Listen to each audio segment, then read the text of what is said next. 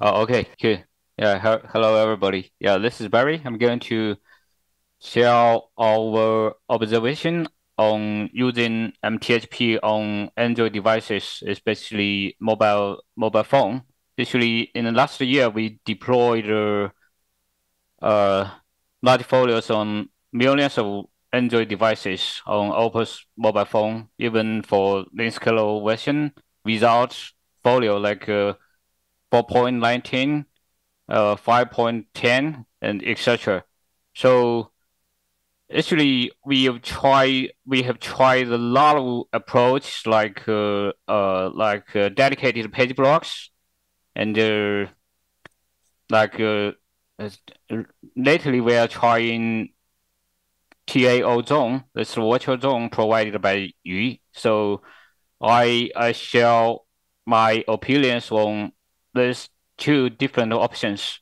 So basically, what we have observed is actually after the system has been operated for a couple of hours, we are unlikely to get large folio. For example, this is the data we just collected from Pixel 6 using the ABI. I just upstreamed in the latest stable.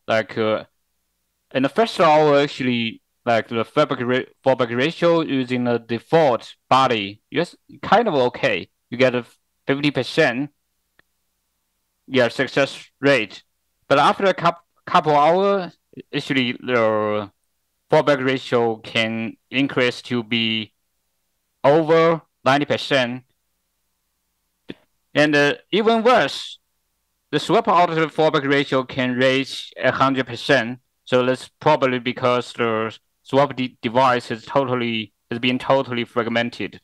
So in our real product, we have to work around the problem by providing a separate ZRAM for large folio.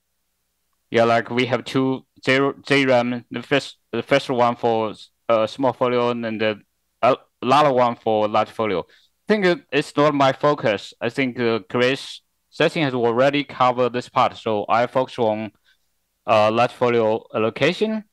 So so this is actually the data we collect after we leverage the virtual zone. We set 15% of the total memory to be a low magic zone, and we set the order of the low magic zone as 4 because we are using the count PTE of ARM hardware. So after we set 15% memory as low magic zone, we are actually saying the fallback ratio is quite stable. Like this line, the blue line is the default body, and the yellow line uh is is after we use the virtual zone. Actually, we can see this similar result by using dedicated page blocks. That's actually what we have deployed in our products. At the boot stage of Linux kernel, we just reserved some page blocks and marked them with the extended migration type. We name it as THP. So the extended migration type get a separate free list. So actually using dedicated page block, we can get the same curve, just like the virtual zone. So so we have two options here, either dedicated page block or dedicated virtual zone. But in our product, because we have been researching on this area for a long time. So the if we use dedicated page block, actually that's what we are using right now in our phones. We have noticed significant regressions. Immediately noticed significant regressions in like application launch speed and the UI. I mean, user experience. Sometimes user can get stuck in the user interface. Yeah, so that's because the reason, yeah, is like if we have just one, like for example, right now we have 64 kilobytes large folio, and we have a lot of 4 kilobytes small folio, and we have only one single LRU, so they are putting together in just one LRU. So sometimes, for example, the LRU, the state of the LRU is unpredictable. So for example, sometimes it can be like the first one, and sometimes it can be like the second one. If the LRU is like the first one, like the tail of the LRU is populated with small folio, but you want to allocate large folio, you wake up case of D, where you get it into direct reclaim. But the tail of the LRU is full of small folio. So it turns out you can reclaim you reclaim a lot of small folio, but you can't get one large folio. Yeah, the same thing can happen if you allocate a small folio, but the LRU list is full of large folio, because the state is totally unpredictable. You can't control it. So we have worked around this problem by providing a separate LRU. So we modified the list kernel a lot. It's just to work around the problem. We add a new LRU separately for large folio, and we keep the previous we keep the original LRU only for small folio. Then we have two LRU.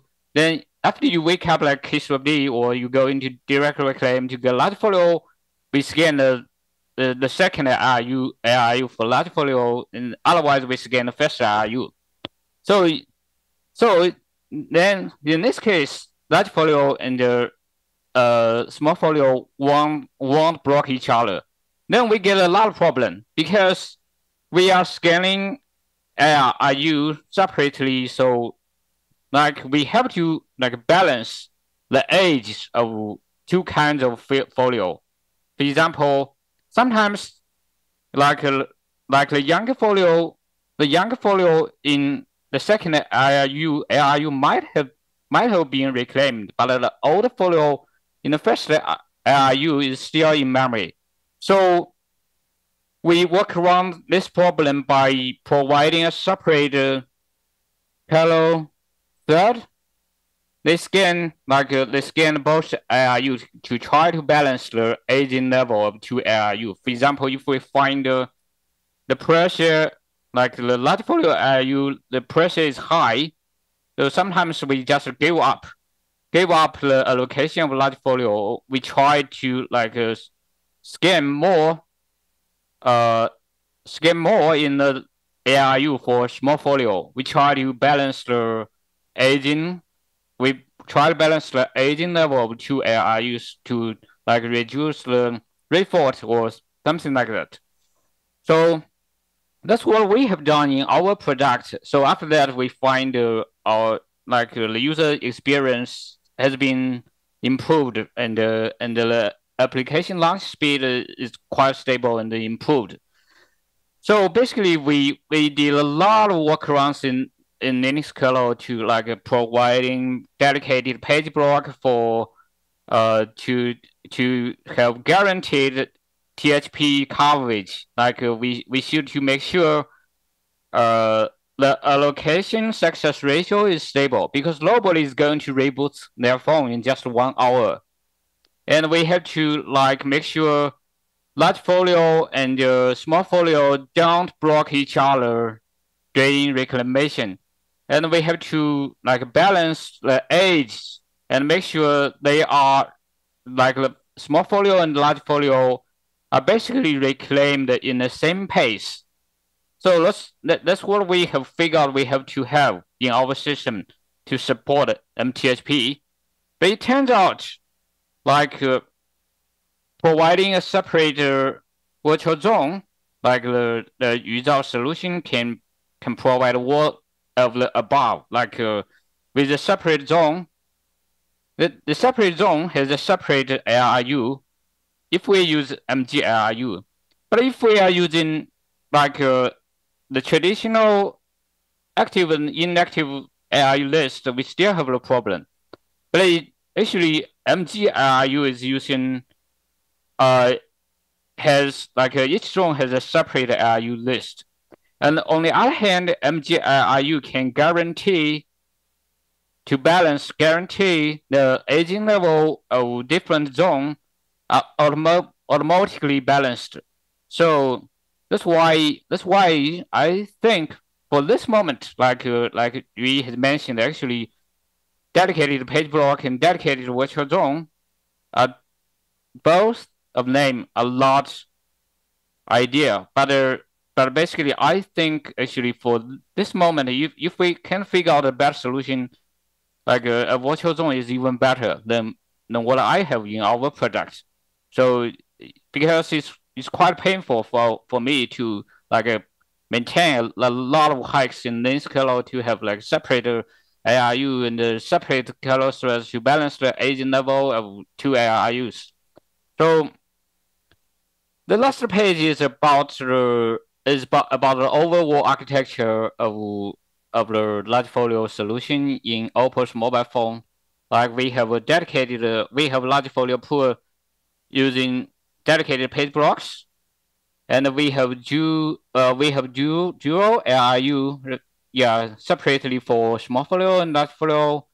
We have dual ZRAM separately for small folio and large folio. This is also quite important because swap device can be like totally fragmented. You are unlikely to get mTHP to be swapped out as a whole. So, and the other important thing I want to mention is actually sometimes, for example, if we have dedicated page blocks or dedicated virtual zone for THP, sometimes in some scenarios, the workload doesn't need THP too much. For example, like graphics, like multimedia, like AI engine, like it's quite popular to use AI in mobile phone nowadays. They don't need THP too much. They need unmovable large folio. For example, they need a lot of DMA buffer to hold like graphics, to hold like AI big model. So they need very large DMA buffer. So in this case, that's probably the type C. Actually, in Yu Zhao's presentation, he has defined like a memory as four type, like unmovable compound. Actually, type C is an unmovable compound. Actually, DMA buffer is an unmovable compound. So we just allow DMA buffer to borrow the large folio pool. It's fine. It's fine because DMA buffer borrow a large folio from like a virtual zone or dedicated page block, and they still retain as a large folio. They don't create fragmentations, so it's fine. So basically, with all of the above, like the hacks or workaround, or we provide a product which we can only benefit from THP. I mean, actually, mTHP.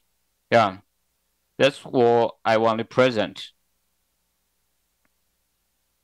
So, any questions or?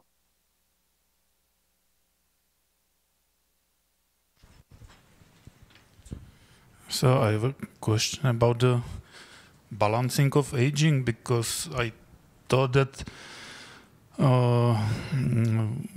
whether you are aging the smaller or ones or larger ones should be driven by how there is demand for each one of those. So what you are supposed to be balancing is the sizing between those parts, right? Not the aging.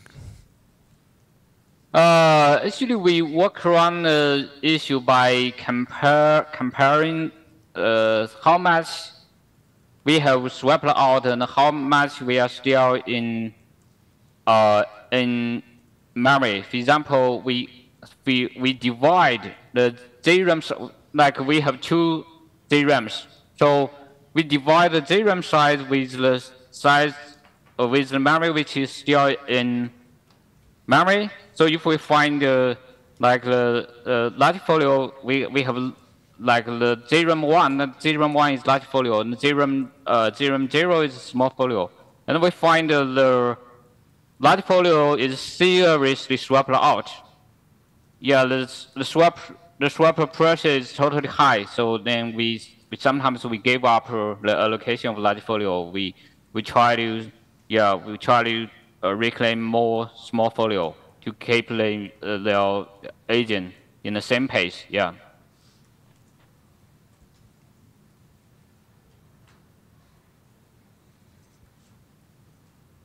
So basically, we don't want, like, for example,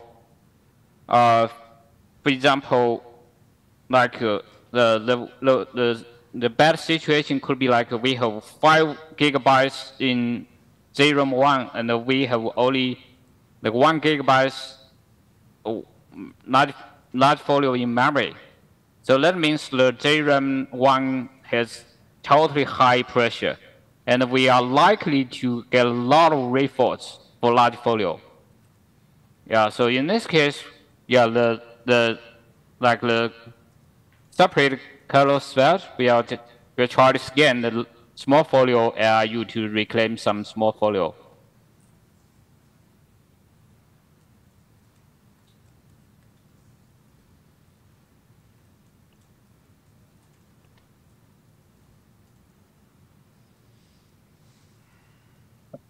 Question. When you said when you clean a lot of small folio, you cannot get large folio. Does the compaction not working at all, or what's the issue from there?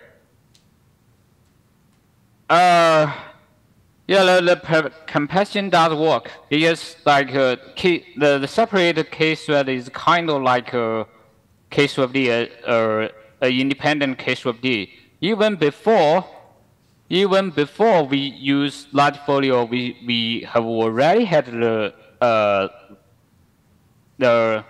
color threads. This is it's kind of like a proactive reclamation before case of D to improve the user experience.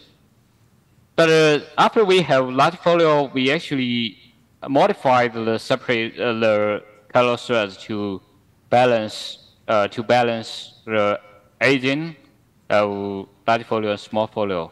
So before that, the color threads has been already there.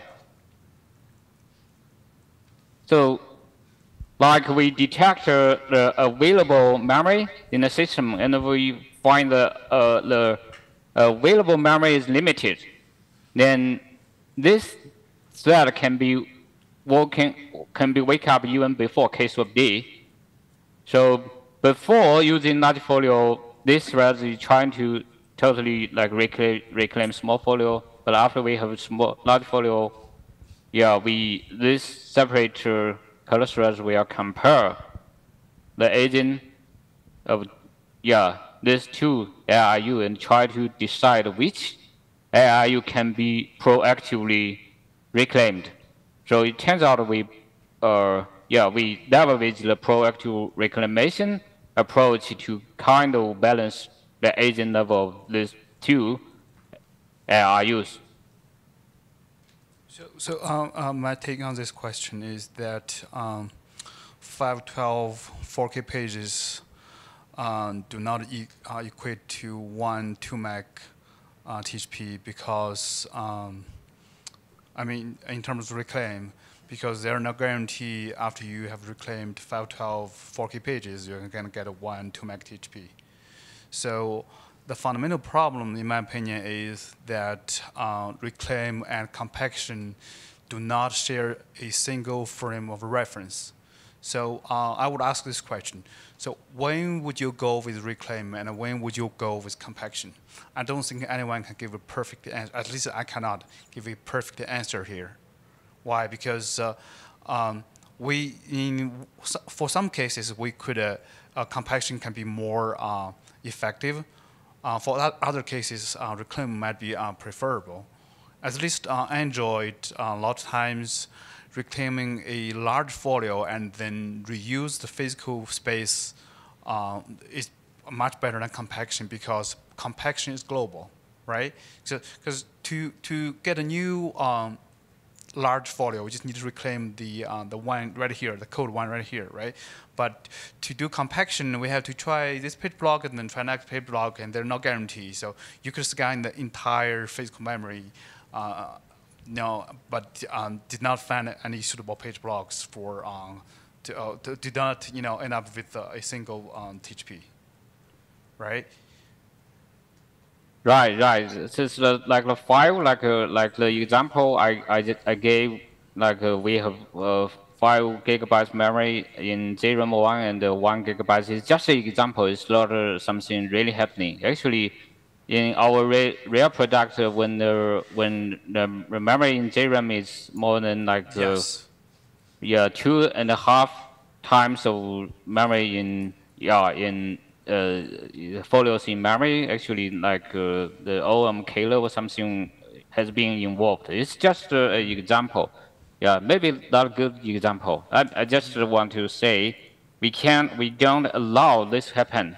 Yeah, so before this can happen, actually this separate killer thread has been involved for something like OM killer in user space has already involved. Yeah. So it sounds to me like because our reclaim and compaction is not collaborating. So it's like what you reclaim does not tell anything about compaction.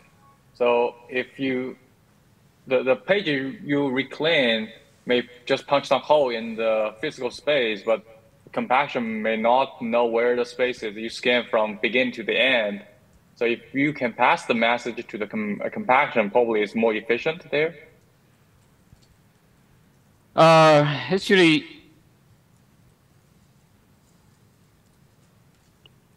so we do have reclaim capture in the compaction path, right? But also we are also talking about reclaim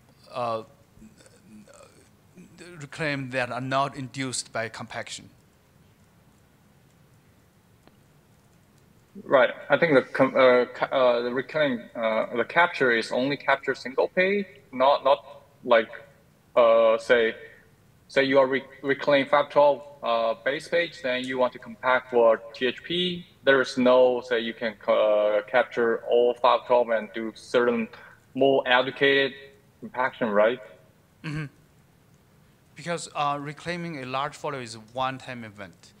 So let's say on Android, use the Android example, right? So reclaim, because Android uses DRAM, and reclaiming a large folio is basically compress a large folio, right? And to get a large folio by compaction, we would actually have to do more work. Because not only we have to create the same amount of space, we would have to do it by reclaiming multiple pages or migrating multiple pages. Yeah, well, on the other hand, we are quite sensitive to power consumption in mobile case, so we don't quite depend on compaction. And if we we allocate that folio and we go into direct compaction, maybe the latency can't be acceptable Yes. by users. Yeah. Power consumption, latency, and or in general return on investment.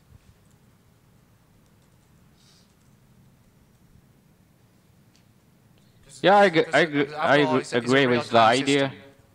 It's more like a real-time system. Yeah. So basically, large folio is a quite important resources to the system. So if we don't break it, if we don't split it, we keep it there. The next time we don't need compaction to get it.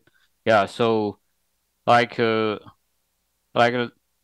for example, use proposal in the reclaim. Sometimes we just migrate the remaining part of large folio to small folio and keep the large folio there to make sure we can get it next time.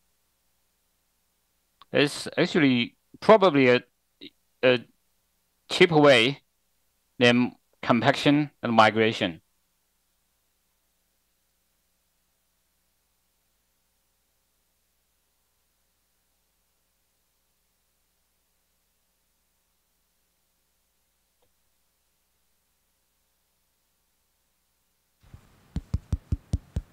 Okay. Yeah, quick question about the DMA-buff example that you were talking about. Oh, okay. So, yeah, since it's not LRU memory, DMA-buffs aren't LRU memory, does that mean that you over-reclaim large folios if you borrow a bunch of memory for DMA-buffs? I mean, it seems like it'd be kind of like shrinking the size of the large folio space. Yeah, we actually find this when we it depends on the workload. Yeah, we find that the workload using a DMA buffer a lot actually doesn't require mTHP a lot. So before, like if we change it to this kind of workload, we find it happens to we have a lot of remain space in the large folio pool. Okay. For example, if we set a large folio pool to 2 GB and we open workload like AI or graphics, we find sometimes we can find like 500 megabytes or 600 megabytes in there. So we just borrow them. Okay. Yeah. Just make it big enough. Okay. Thanks. Thanks.